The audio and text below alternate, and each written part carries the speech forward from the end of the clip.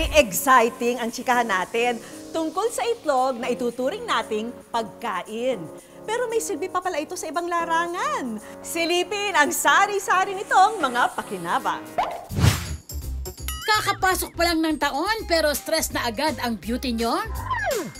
Relate na relate dyan ang kwelang content creator na si Ralph. Magsisinungaling ka pa? Ayan o, sa mukha mo! Hindi to polvo! Eh ano yan? Hindi mo ba nakita? Binatuko ni ma'am ng eraser sa mukha? Anak, gawin mo muna yung assignment mo, wag puro computer. Aba, parang walang naririnig tong batang to. Sabi ko sa'yo. 1 plus 1. Magellan. Very good yan, anak. Very good.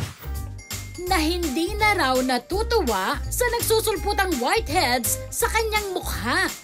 It's very important for me to look good. Hindi lang po every time nagsushoot ako ng TikTok videos, but also every day, as much as I could. Well, I'm not gonna lie. Talagang nawawala po ako sa mood every time my skin's not in good condition. Kasi I feel like I'm not taking care of myself properly. Ang self-care solution sa kanyang problema na-discover niya sa TikTok. At maniwala man kayo o hindi, ang paborito nating breakfast na itlog lang daw ang sagot dito. Hello mga kapuso! Alam nyo ba na gamit lang ang puti ng itlog at tissue paper or cotton pads, pwede na kayong mag-goodbye sa kinasusuklaman yung blackheads at whiteheads? Bago ito gawin, maghilamos muna ng mukha.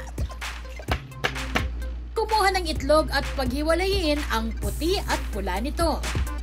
Gamit ang brush, ipahid ang puti ng itlog sa buong mukha. Kumuha naman ng tissue at unti-unti itong itapal sa mukha. Pagkatapal ng tissue, pahiran muli ng puti ng itlog hanggang maging fully coated ang tissue.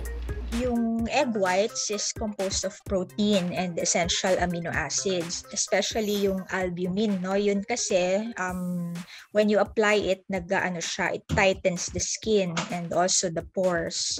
Ibabad sa mukha for 15 to 20 minutes. It's time to peel off the mask. Paalala lang ni Dr. Neri, ang hack na ito ay hindi advisable para sa may mga allergies sa itlog.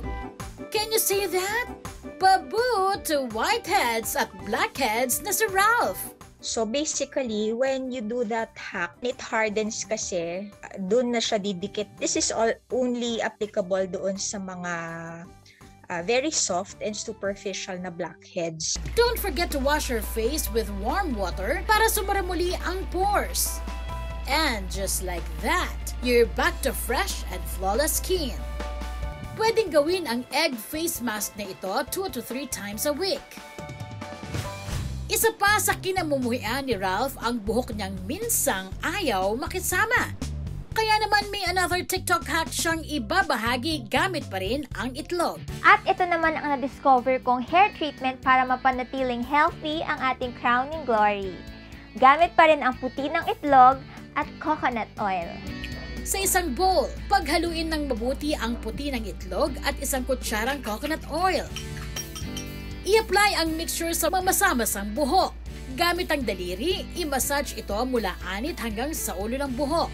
If you apply it directly on the hair, nakakatulong din siya to build or to strengthen the hair. Yung coconut oil naman, it has medium chain fatty acids called lauric acid.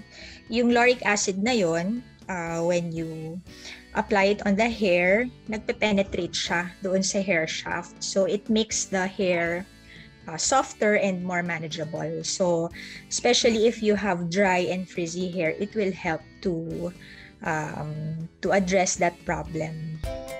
Suklayin ang buhok para maging fully coated ito.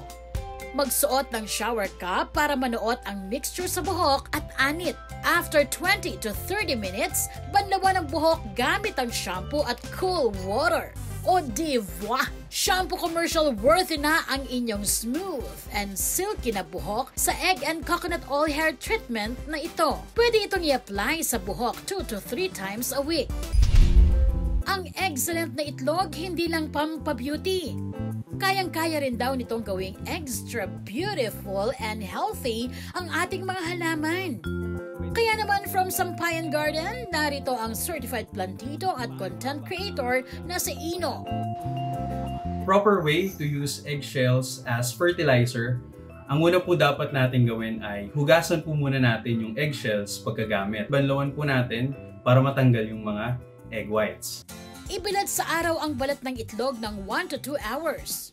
Bakit po natin kailangan ibilad sa araw? Para pumamatay yung mga bakterya tulad ng salmonella and para madali siyang madurog. Pagkabilad sa araw, pwede na itong dikdikin o i-blender para mapulverize o mapino ang balat ng itlog. Para po ma-absorb ng plants yung nutrients na nasa itlog, kailangan po muna siyang ma-decompose. Ang fastest way to decompose ang eggshells ay dapat pinupulverize po natin siya. Kasi kapag isang buong itlog lang inilalagay natin sa ating mga halaman, sa ating mga paso, hindi po siya ganun ka-effective. After mapulverize ang shells, maaari na itong ibudbod sa mga halaman o ihalos sa lupa bago ito taniman. Nakakatulong po yung eggshells para mabawasan yung acidity ng lupa. And also, nag-act din po siya as soil drainage. Ang number one cause ng pagkamatay ng mga halaman ay yung root rot or yung pagkabulok ng mga ugat. Kapag meron pong eggshells yung lupa natin, mas madali po makadalo yung tubig at may iwasan po natin yung root rot. Taglay din ng eggshells ang calcium carbonate na nagbibigay support, shape at proteksyon sa cell wall ng mga halaman. Maglalagay lang ulit tayo ng eggshells once na hindi na natin makita yung mga nilagay natin. Ibig sabihin na decompose na siya, pwede na ulit tayo maglagay ng panibagong round. O diba?